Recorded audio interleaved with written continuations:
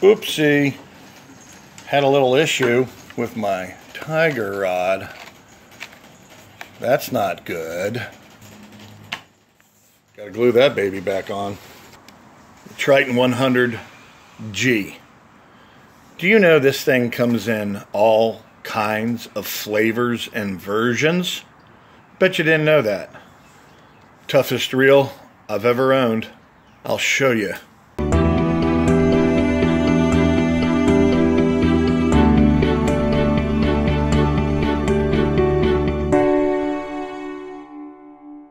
Welcome to the Wolf Den, and as you see, I have the reels in question in front of me. So I finally got what I've been wanting to do, and is to show you some variations of basically old school people like me called the SHIMANO Triton. The true name for it today is like this one, the SHIMANO TR 100G.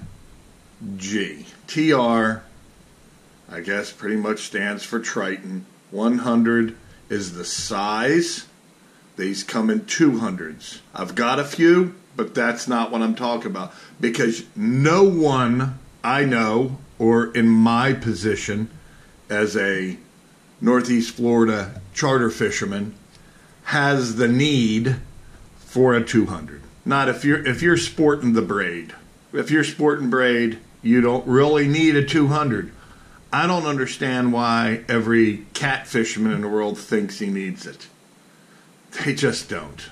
I mean, compared to what can be caught on just this reel.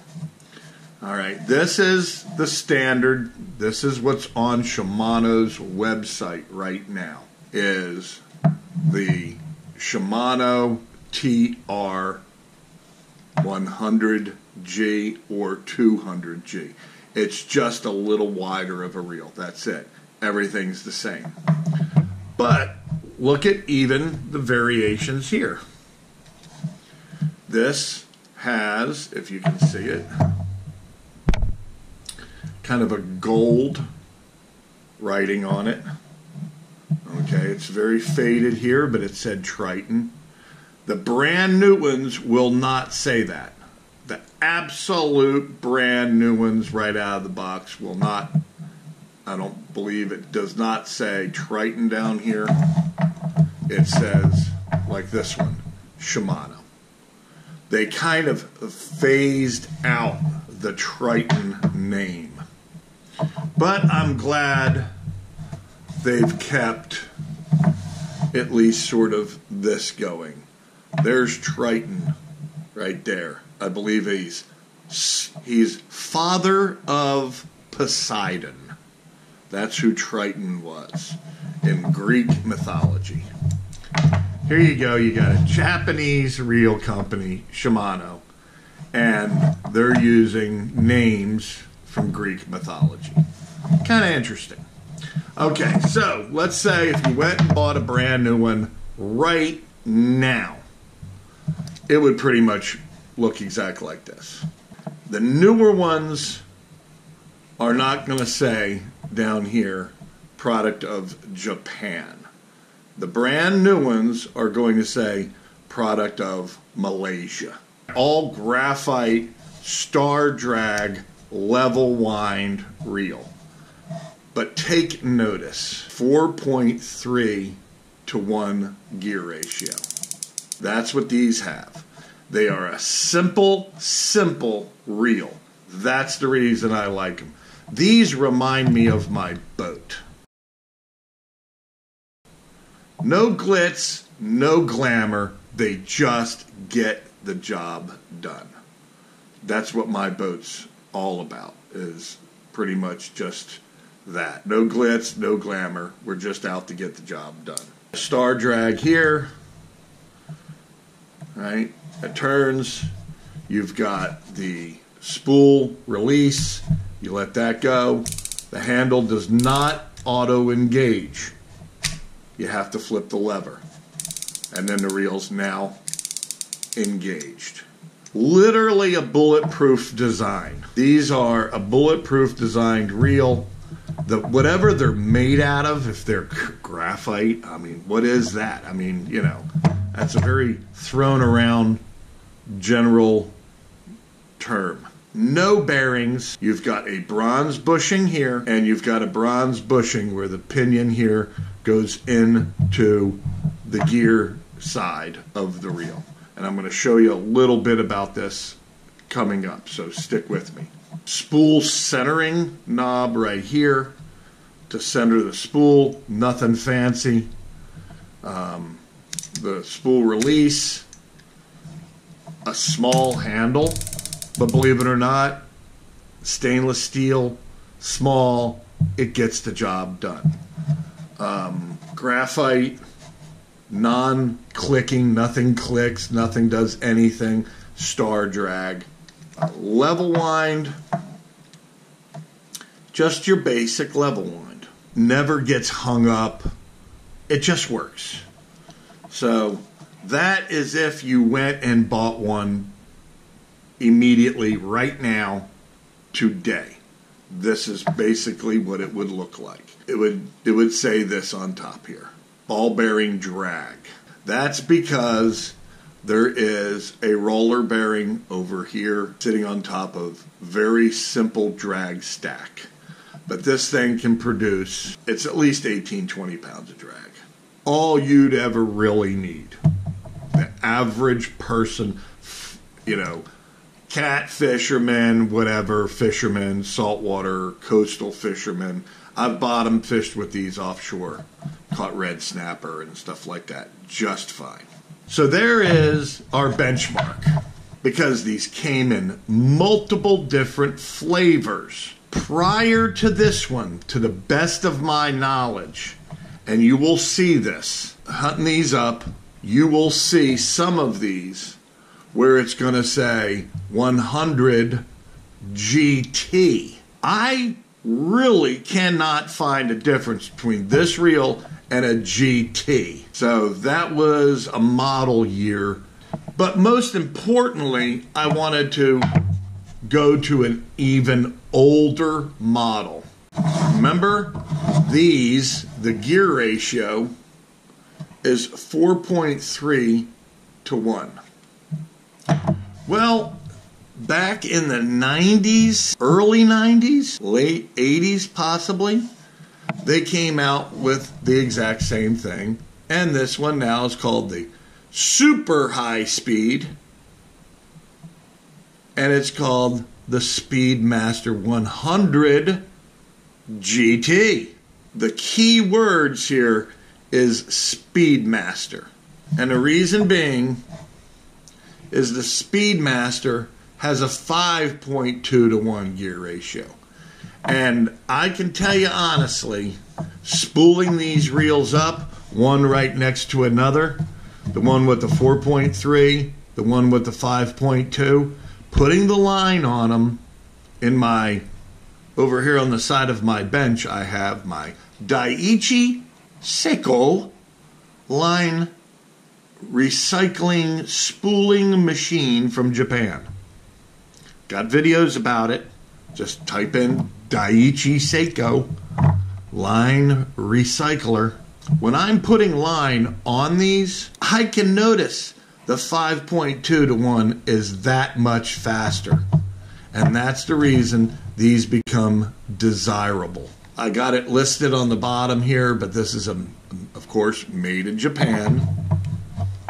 Says Speedmaster, super high speed here on the side. That is a difference. That doesn't stop there. Here's a difference, because the spool retainer or the handle nut retainer is different. Right? This one goes around it. This one goes over the top of it. They had a metal ring down in here, just a beauty ring kind of thing. Not that much different as far as the star goes. Metal handle release knob. metal. So these have been cheapened over the years. If you consider going plastic, going graphite over metal, cheapening. I do. These reels have gone up in price all the time while they're cheapening them down. All right. So this one is a bit different with the hardware that's on it and all. Here is another difference. The paw cap down here that runs the level line. Plastic paw cap. They're sort of a pain in the butt because they can split, especially if somebody gets line wrapped around it right there. And they pull on it and it'll snap that cap. Well, you go back to an older model and metal. You're not snapping that metal right there. Metal. I like the fact that on these models where things get used a lot. This handle, metal. Down here, this is a real business end of a level wind reel, folks. Metal. But that's not all. Okay, remember that? I said Speedmaster, right? Non-Speedmaster, just regular. 5.2, 4.3 to 1 gear ratio. All right, these are all 100 series type reels. Then they had the Speedmaster, and I'm sure this is an old reel, so it's hard to read. Exactly like that one over there, Speedmaster TSM 100FS Fighting Star. This was sort of something that didn't last long with these reels. And it was an attempt to make these reels where you can have a preset drag pressure. I'm not 100% all with it because of the fact I don't want heavy drag. I want light drag because I'm using these for float rig fishing and I want light, right? Because I'm fishing for speckled sea trout and they have a delicate mouth and I don't want the drag to ever be able to be too tight. So what you do here is this knob, which is the fighting part of the fighting system here, Fighting Star drag. You can adjust this by pushing in and going back or forward, back or forward. And what that is basically doing is it's locking the star. Like I can go back now, but I can't go forward. And that's essentially what it is. And if you tighten it up, you go and you tighten it up, and you can only go back now, but you can't go any more forward, right? So, I mean, I wouldn't worry yourself over that. This was sort of a bit gimmicky, and it didn't last long. They had this on some of the other reels. They had these on the Shimano Speedmaster reels. They had them on some others. And I actually even remember having some type of Shimano reel. Was it Shimano? No, it was, I think, a Garcia Ambassador.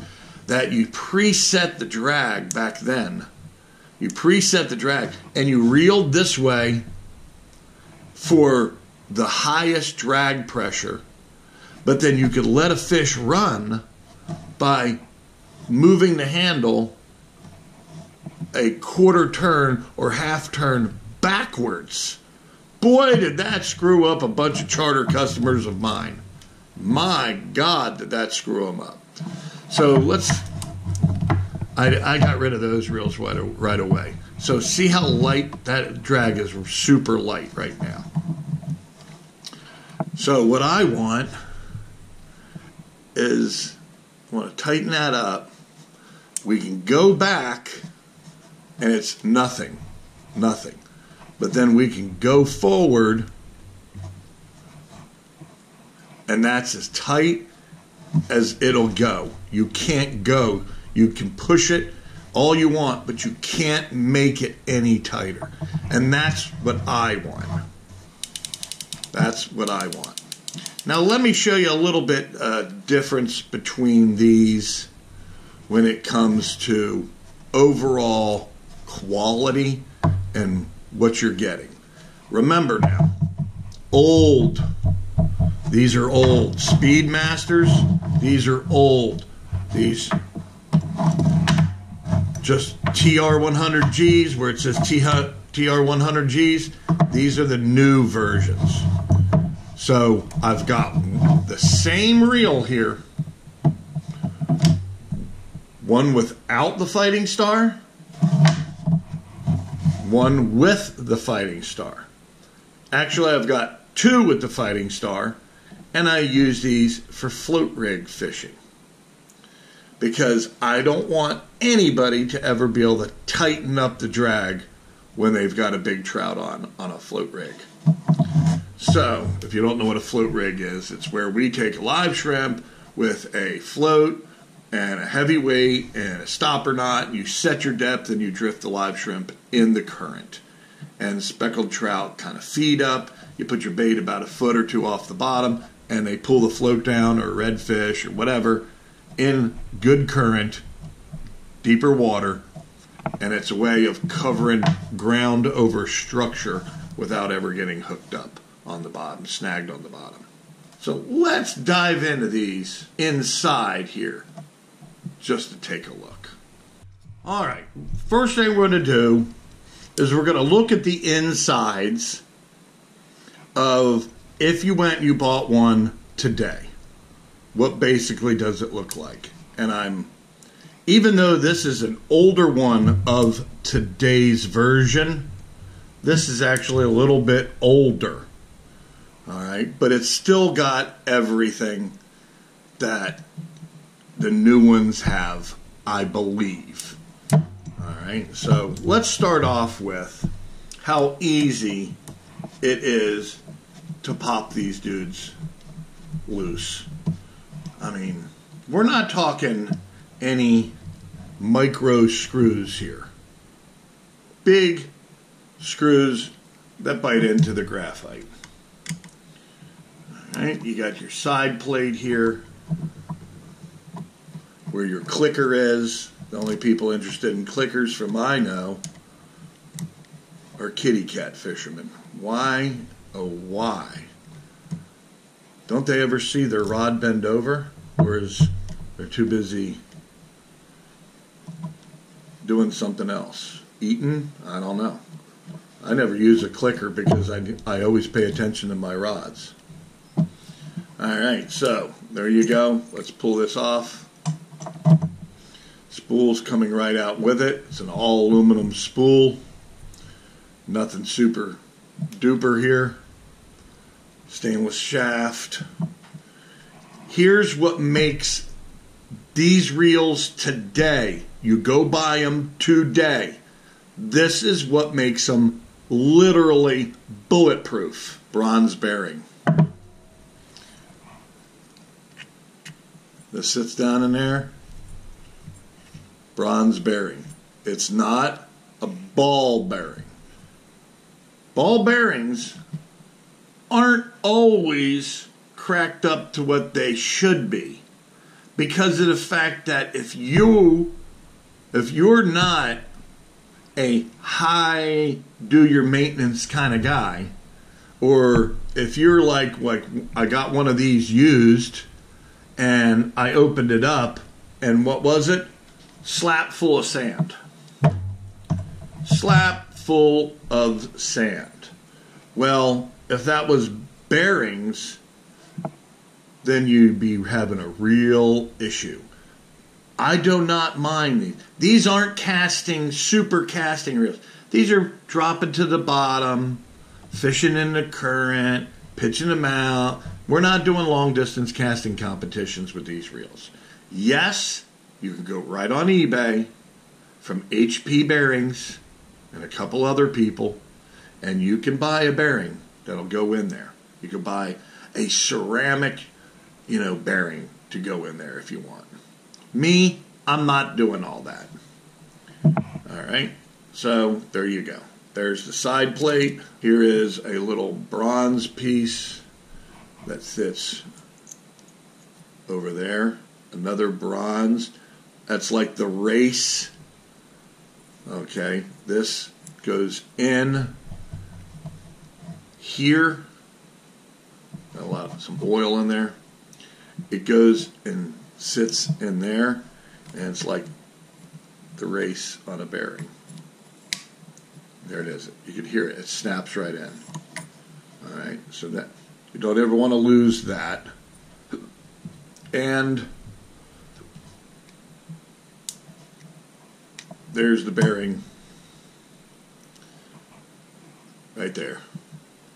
The only other bearing in this reel is right here. You got a roller bearing for the handle. I'm pretty certain. I've had these in parts so many times that I can't even remember. I just know how they go in. Let me grab the schematic here because I want to make sure I'm not telling you a story here. Here's the schematic of this exact reel. The only bearing in this entire reel is right there. Right there. Part number 56, it looks like. No, 596. That's such small print, I'd have to get out a magnifying glass. But there's not one bearing in this reel except for right there. I don't see any bearing in the stacks here of washers or anything like that. So that is the reason why this reel is so bulletproof. In my opinion, all right? Just a bulletproof reel. Now let's take a look at a Speedmaster. Remember, an older version of this, but 5.2 to 1 gear ratio. So let's pop this one apart. I commonly take these apart all the time. I mean, it's just something, they're easy to maintain, and all I use is oil. And I found an oil that I'm really liking for inside these reels, and I'm going to show it to you as soon as I get this side plate off. You know, when I say I like something, and somebody's like, oh, well, you shouldn't be using that, or you shouldn't be doing this, you know what? Make your own video. I'm using it because I like it. This is what I'm using inside my reels. Hops Elite Gun Oil. Superior lubrication and corrosion protection. Repels dirt and carbon. I've got this, and then I've got the Hops kind of all-purpose, just lubricating oil in a spray can. Very easy to find. Many times you can find these at the shelf of any Academy Sports, your local sporting goods store, and even Wally's World every once in a while. So we got the side plate off here. Ooh, look at that. It's got a bronze bushing. Bronze bearing right there. Okay, let's take out the spool. Uh-oh. There's a bearing on this side. It's about to pop out. Alright, so now there's no race inside there. See that little brass part right there? Nothing in there. Alright, so the spools are the same. This one has that little brass piece, like I said, it's like a race that goes on there. Now this one came with a bearing inside. So now this one has not only a bearing here, it has a bearing here. And it's 5.2 to 1 gear ratio. This is an original out of the box. And let's take a look at what the box actually says. Isn't that funny how they're throwing around this GT. Alright, there's the box. Super high speed retrieve. For back then in the 90s or late 80s, early 90s, 5.2 to 1 was, on a simple reel like this, a high speed reel. Levelwind. Now, I mean, gear ratios are up to 9 to 1, right? Here we go. Super high speed, strong lightweight graphite frame, ball bearing, titanium drag. 2 stainless steel ball bearings. So what that meaning is, you've got the bearing here for the handle, basically. They call that the drag bearing. And then you've got the bearing here. Then, if you want to get all skippy and get all fancy schmancy, you can buy a bearing and fit it right in there too.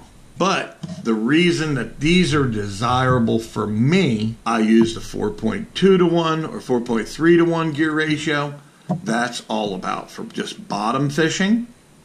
And then I like to use my Speedmaster versions float rig fishing, because even I have an old video that I used with another graphite reel and they stopped making it. You know, these companies really start to piss me off when they make something that's worthy. Like the reason I've got 28 or so of these reels and I'm not stopping here is because I'm afraid Shimano is gonna discontinue them. I really am. So I go, like, if I like something, I get a lot of it. And you have to almost be that way today. But Shakespeare, of all the companies in the world, I really have no use for any of their reels. Everything's kind of fresh water, okay? Small, kids reels, that type of stuff. Well, they made a small graphite reel called an ATS 15G, a graphite reel that was 5 to 1 gear ratio. And at the same time, when you flick the lever back and you turn the handle, it auto engaged, and it was perfectly good for float rig fishing, for catching trout. I mean, trout are not sea trout. I don't know if you know who's going to be watching this in the future, but sea trout aren't like your giant fighters. You know, they're not. It's the point about sea trout fishing in Northeast Florida is the hunt. Literally, the catch is just keeping them on the hook. Very similar to flounder fishing. They love to get off the hook because they've got delicate mouths. Flounder even have a pretty delicate mouth around their jawbone. So, I even had, maybe I'll put it in a video description, I've got numerous videos where I discuss simple graphite reels, Maybe I'll put them all in the video description for you to take a look at, where I'm comparing a Shimano to, say, a Shakespeare ATS 15G. Okay, they discontinued them. They made a 15, a 20, and a 30. The 15 was this size or a tad smaller, and it was perfect. And what did I do? I got all fancy. I eventually got rid of those because I bought Daiwa saltists. Well, if you're a subscriber, or if you watch any of my channels, I just sold my 10 Daiwa saltists because they were almost too nice. So I want to keep everything on the level here. I bottom fish with these reels, and I wanted to float rig fish with these reels. So that's the reason why I got rid of my saltists. Great reel. Fantastic reel. Kind of heavy in the hand. Great reel. But for me, I wanted all one across the board. It's kind of like the military, you know. Everything's OD green, right? Everything. Kind of, that's what I wanted to be. I wanted to keep everything the same. So there's a little bit of differences between hardware on the reels, metal, an additional bearing in this one, bushings just in this one, plastic here, or graphite, 4.3 to 1, 5.2 to 1, or even getting into an older one that has the fighting star. Very difficult to find these that aren't beat to a pulp. And you better be ready if you ever decided to take one of these and press it into service. You better be ready to go through it with a fine-tooth comb, because there's endless issues that can happen with these reels because they're old. I mean, you're looking at a 20-year-old reel. Who knows how many hands it was in, but I'll give you a key feature. If you can, and you're not going to know this or not, it's a shot in the dark, is if you're ever finding any of these reels, these older Shimano Tritons, as I call them, or Speedmasters, or a Speedmaster GT, or a Triton GT, or a TR 100 GT. They got all, Shimano went crazy with the names. See if it's coming possibly from, an original owner, and if that original owner is in mid-America. That means it's going to be coming from being freshwater usage. So there's a little bit difference in these reels. So now you know there's a little progression, and the end of the progression is cheapified. But the cheapified still is an absolute workhorse of a reel that you can abuse, just like the ones you'd be buying used. They've been abused. Look at this one.